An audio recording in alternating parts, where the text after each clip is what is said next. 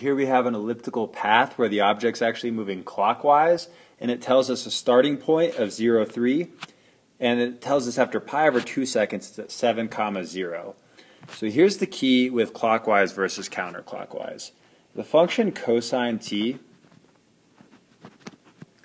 is going to start at 1, and then it's going to approach 0, because cosine of cosine of 0 is 1, and cosine of pi over 2 is 0, right?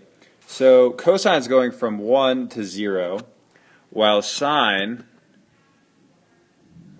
is going from 0 to 1. Okay?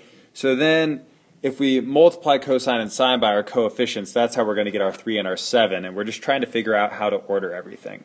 So think about our y value, right? Our x value is starting at 0, at time 0, and our y value is starting up at our value of 3.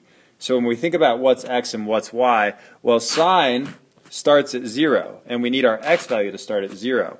So our x value must be sine with some coefficient. All right. So similarly, at pi over 2, at time pi over 2, our y value is 0. And which of these is 0 at pi over 2? Well, cosine is 0 at pi over 2. So our y value must be cosine. All right. So let's think about our y value. Our y value is cosine. At time 0, cosine would normally be 1, but right now it's 3, so that's going to put our 3 out front here.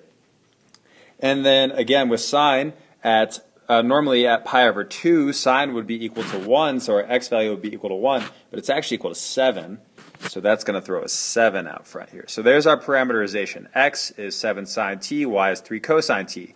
In general, if sine is the x value and cosine is the y value, we're always going to be moving clockwise. And if cosine is the x value, sine is the y value, we're going to be moving counterclockwise because of how cosine and sine behave as our input becomes larger. And then our coefficients are going to affect our semi-major and our semi-minor axis of our elliptical path.